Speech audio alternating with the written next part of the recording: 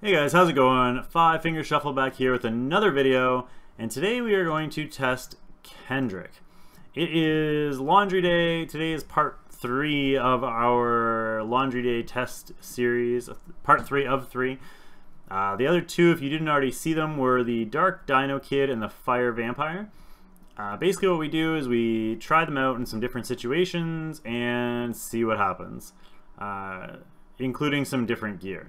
So currently, he's on a mixed hybrid build, attack, crit damage, HP, with warding, precise, and vital.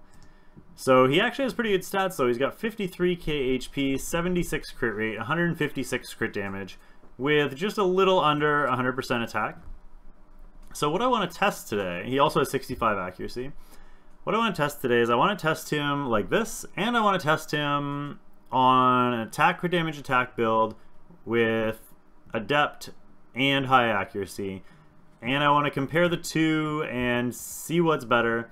I also want to see what is going to be better if you run him or if you run a Rhoda with a defense break. I'm not a big fan of Kendrick personally. I don't like him. I don't know why people like him. I don't get it. That being said, we're going to test him out. We're going to give him a fair shot. We're going to see what happens. You never know. So, in order to test this properly,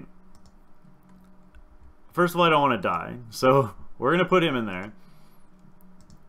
We're going to run... So, I want to take him out. This is why. Her out, I mean, sorry.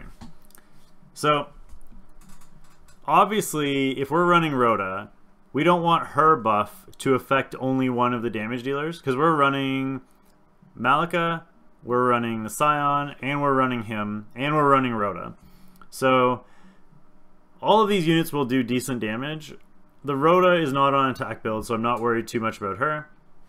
But if we put the Fairy in here like this, she will not only get the attack buff, but she will also get the attack speed buff, making her really strong. So, to try and keep the playing field equal, we're going to just be worried about attack buff defense break on the Malika and on the Scion, as well as the Pirate. We're using the Rhoda leader skill, so that'll just decrease the cooldowns, let everybody do their thing.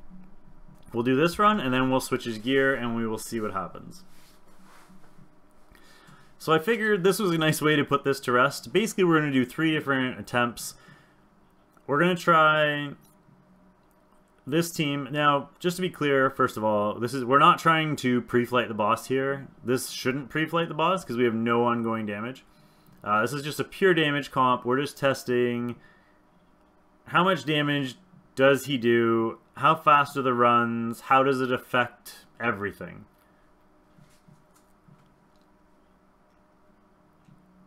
So you can see we're going to count.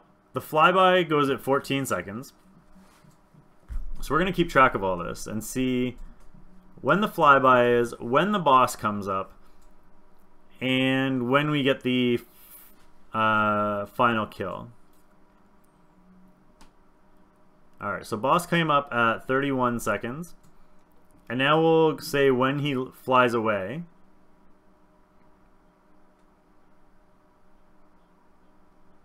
So he flew away at 42 seconds. And now we have to wait for him to land again before we can do the final time. But that's fine. That'll be the same in all of these runs. If we added ongoing damage to this, then it would reduce the runtime by a lot, just because we would pre-flight the boss. But that's not our goal here. We just want to test pure damage, and that's it. Uh-oh. Are we going to get a crash right in the middle of our test? Really? Come on, Gameloft. You can do it. Crank up those engines. Alright, it seems like we're back.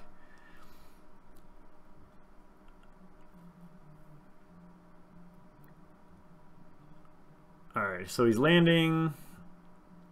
And then this should be a pretty quick kill. We're not going to push skip. We're going to take the final time at the end screen.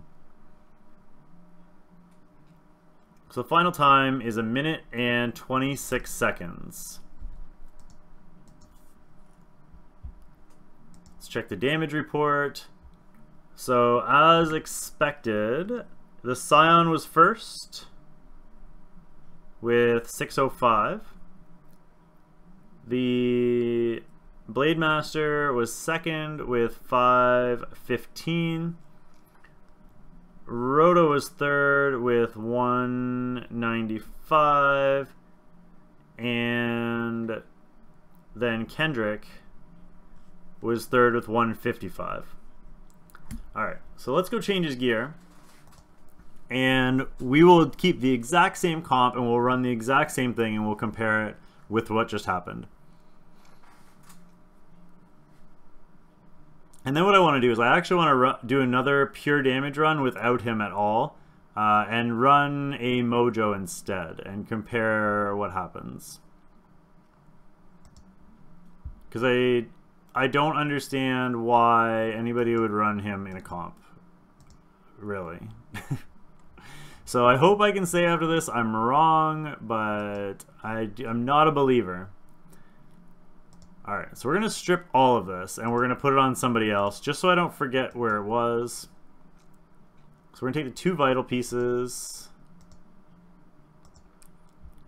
Let's put them on this Fire Scion here.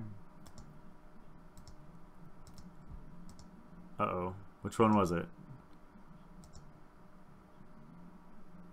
I have no idea. Crit rate, HP accuracy, probably, I would guess. And then this was the HP one. That's an easy one.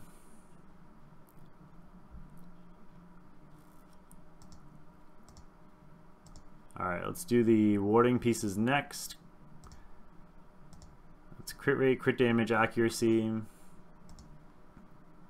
And crit rate, crit damage. Those two are relatively easy. So switch to warding.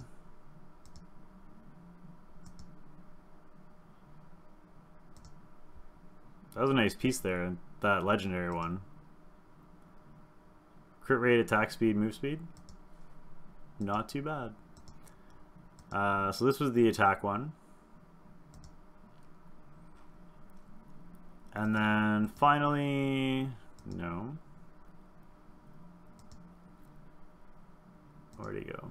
Finally, we'll take off the precise pieces. This one was just tanky stats. I don't know why that's on there. I'm sure I could do better.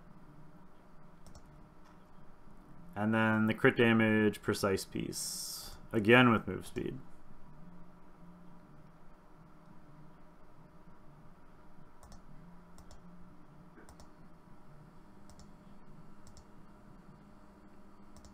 He has a lot of move speed. It's very strange. And where was that move speed piece? And we can probably... Yeah, this piece is probably better, so we're going to use this one when we come back. We won't even bother equipping it, because it's not worth it. Alright, so let's find a adept set. We want to go attack, crit damage, attack. Ideally... It's going to be here. We'll start with this.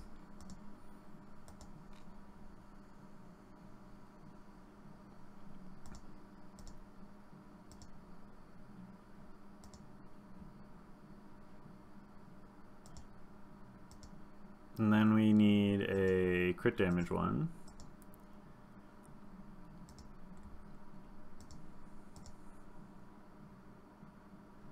Ugh. You can see this is going to be an issue. Who else do we have? We literally just pulled one too, but we don't have anything good for this slot. Unless we can find a precise one. We could just use the precise one that was already on there, couldn't we? Let's just take this one. At least we know it's maxed and it's got crit rate.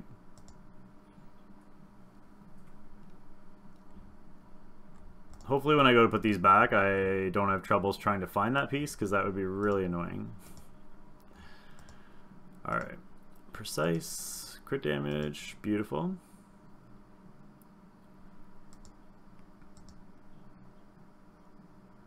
And that's not the best piece. Let's see if we have one on Adept. We have a few, but nothing crazy.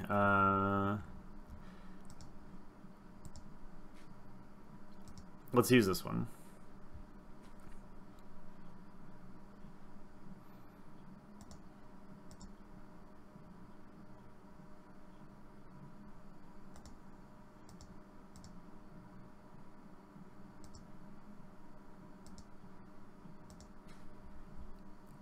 Alright, so now we just have to fill these with Adept with high crit rate. He does ascend into crit rate, so that makes that really easy. He's only got 20 accuracy though, so we need crit rate and accuracy substats. Hopefully we can fill these spots without going anywhere to strip these pieces. Crit rate HP, crit rate crit damage. That one's got crit rate and accuracy. And attack speed, that's not bad.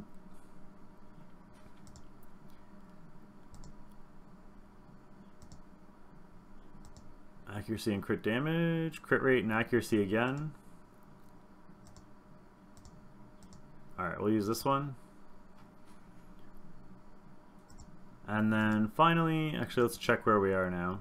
37. That is not enough accuracy, but luckily our Rhoda has pretty high accuracy, so we won't have a problem with defense breaks. If we do, we will run it again. Okay, let's run this one, that'll help. Alright, that's not bad. I can live with that. So 52% accuracy, 82% crit rate, 132 crit damage with 1850 attack. And now that he's on Adept, he should be able to spam his ultimate. Oh, which reminds me, I should show you this. We'll be able to spam his ultimate and his defense break more often, and also these two skills are both max skilled. So they are max damage, minimum cooldown. This one still can do better on the cooldown, and this one better on the damage, but for now that's probably going to be as good as it gets. So let's come back here. We'll do the exact same run and we will compare all the same stats we had before. So the first milestone we hit on the first one, it took us 14 seconds for the dragon to fly by. So let's check when the flyby is. Now obviously there is some RNG that plays into this. It won't always be like the exact same. There's nothing we can do about that. We could do a bunch of runs and test it, but we're just looking for a general guideline. Even if it's like a little bit worse, we're not going to say it's way worse. We can just assume it's equal. I was talking too much and I missed that. I feel like that was slower. We may have to do this run twice. Alright, what's the time here? 32, so that was 1 second slower. The next one was 42.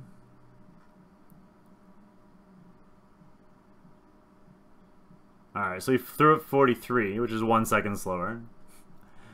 We got a little more damage on the boss, but the times have been virtually identical, just 1 second slower on each.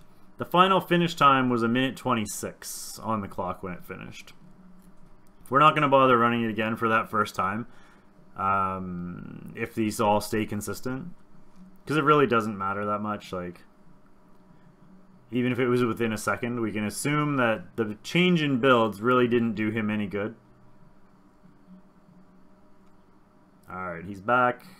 So we're looking at 1:26. He looks like we're actually going to finish this a little bit faster. Yeah, we managed to finish at 1:23. So he took 3 seconds off the clock. Let's check the damage report. So the damage report changed a little bit this time. The Scion dropped way down to 476 damage.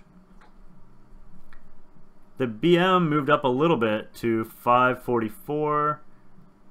The Rhoda was the exact same at 195. And Kendrick jumped up from 155 to 202. So basically Kendrick stole the damage from the pirate. Let's run that one more time just to check in on it. And then I want to compare these times to like a more standard comp that I would use without the Kendrick in there. Not a more standard comp, just like a safer comp that, I mean, this is never going to die, I guess, because we do have the healer in there and the shield with the Archangel. But I mean, really, I just don't think, because you're running a Rhoda already, I just don't see the purpose behind running a Kendrick, because really the only thing you need him for is the attack buff. He's not there for damage. As you can see, he was the lowest damage until the last run. He was the lowest damage because he beat Rhoda by 7 damage. But Rhoda's not even on a full attack build. She's on attack speed with HP and attack. Alright, so he flew at 45 seconds, which is 2 seconds slower. We did almost pre-flight the boss, crazy enough, without ongoing damage, which is pretty impressive. But we are, again, the 2 times were a minute 26 the first run, and a minute 23 the second run.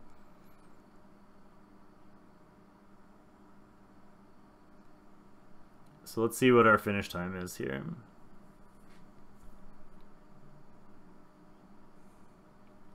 I'm really mostly interested in the damage report. So this run's going to be a little bit slower, but not much. So what's that? Back to 126. So same as the first run. Let's check this damage report. So this one, the Scion is up 5,000 damage. The BM is down significantly to actually the worst damage that she's done so far. And the Rhoda's way up, and the Pirate is still basically identical. So but you can assume the Pirate jumps from about 150k damage to about 200k damage.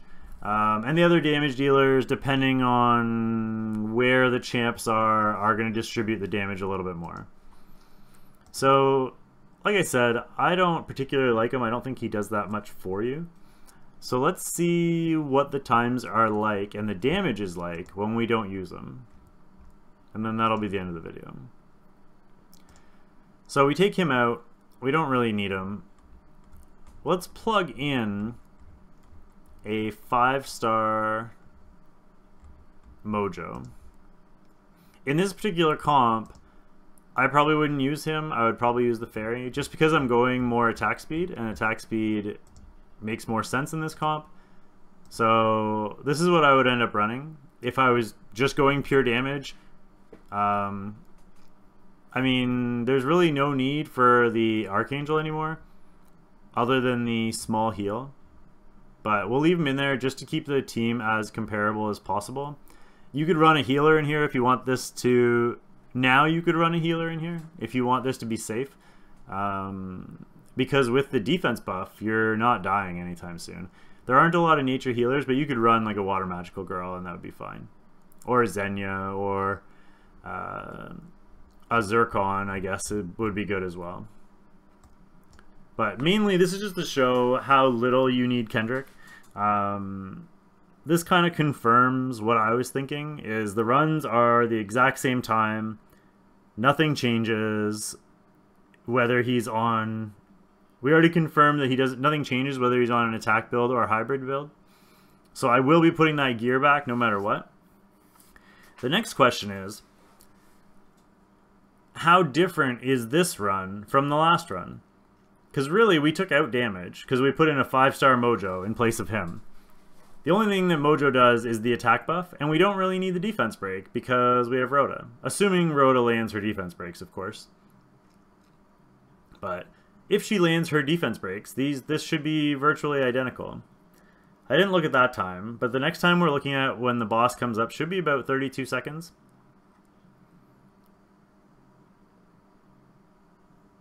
So it says 36, so it's 4 seconds slower there. The flyby or flyaway is at 43, which is only 1 second slower. Same time. It's actually only 1 second slower than the hybrid build. It's the same time as the other build, the attack build. We didn't do as much damage, obviously, on the boss there, so we have longer ways to go until we finish him. Which means that the run might be slightly slower. We can always try it again, though.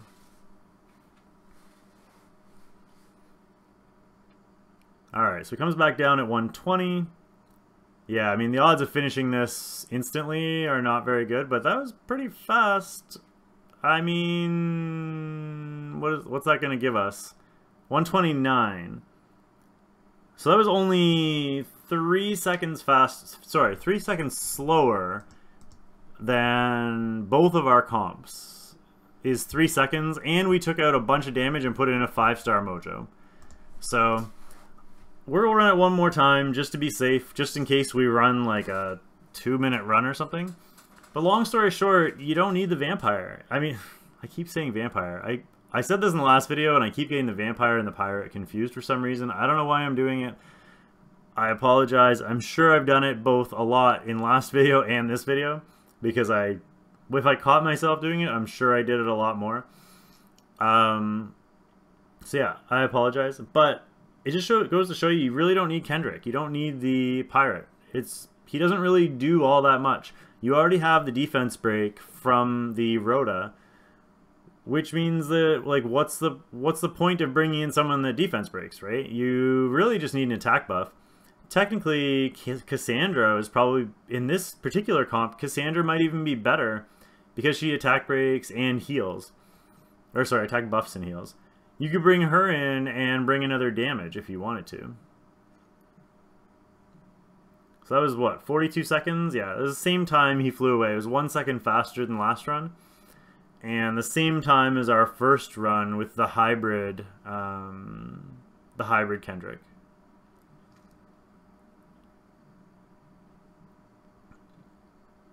So this is going to be pretty close. We're going to be around that 125 to 130 mark again, which I think confirms what I was saying.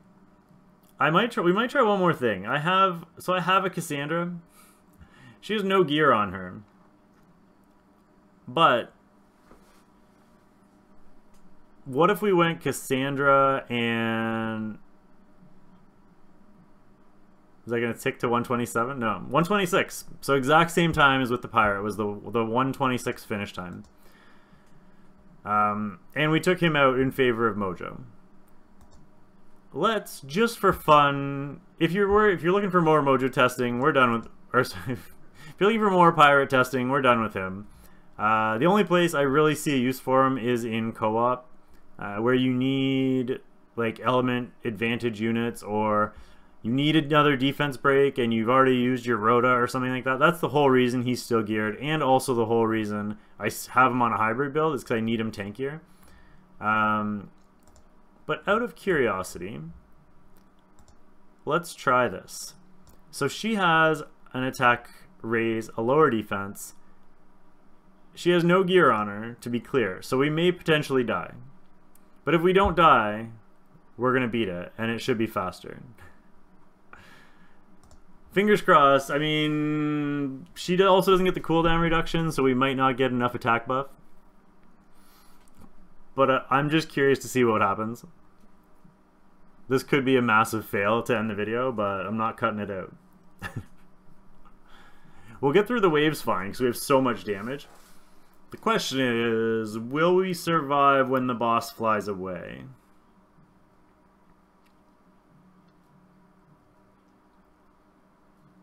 Potentially, if we put either a siege tower or a snake lady in here, instead of the Scion, we could potentially pre-flight. So he flew by at 15 seconds, which is 1 second slower than our fastest pirate run. The next milestone is 31 seconds, which was the fastest pirate run at the boss landing. So it's 34, it's a little slower. I think it's just because we're missing some attack buffs in there. Like, we don't have a full-time attack buff. Oh, we almost pre-flighted there with a 5-star Cassandra with no gear. So, who would you rather have in there? A 5-star Cassandra with no gear, or a 6-star max skill pirate with maxed out adept attack gear? The answer is not the pirate. As long as one person survives, we're okay. Obviously, she died there. She had no chance. She has element disadvantage and is 5-star with no gear. So there you go. Finished up. Minute 25. That was our fastest run. Out of all the comps that we tried, the fastest run was with a 5-star ungeared Cassandra. And just to prove she has no gear, because I'm sure some of you won't believe me.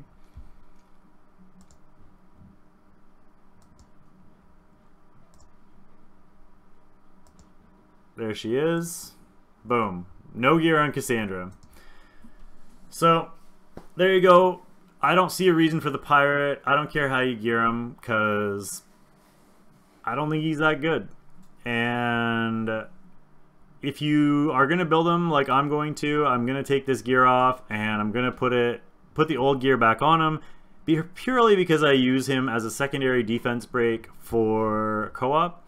He's a nice unit for co-op because he does have this bombardment, which will break the shields of the boss, and then he has the defense break, and these can do okay damage. I actually did a co-op run on, I think it was Epic. I think it was either normal or Epic. Yes, it's Epic, right? It's called Epic, the lower level one. Anyway, I did a co-op run on Epic and used him as the solo damage dealer because I was out of damage dealers, and he worked. Like, we made him work. It took a while because he just doesn't do a lot of damage, but all in all, it did get the job done because he does the shield break and the attack buff and the defense break. He's great for Epic co-op. He can be used in the other co-ops as well if you have the right comp. I just don't really see a use for him in the rest of the game because if you're running him, you also have a Rhoda. And if you have a Rhoda, you've already got a defense break. So unless you have your Rhoda really poorly geared, in which case you probably don't have a pirate anyway, I just don't see the point. So that's it for this video. I hope you guys enjoyed it. I hope you learned something from it. If you did like the video, please don't forget to like, comment, and subscribe. If you hate me and you love your pirate, I'm very sorry. But I know a lot of people out there don't even have him yet, and they desperately want him. I hope this shows you guys that he's really not necessary. We tried a couple different builds on him, and there's just other alternatives out there. He can do the job, but you don't need him. So anyway, have a great night, guys. Don't forget to like, comment, subscribe, and we'll see you soon with another video. Bye.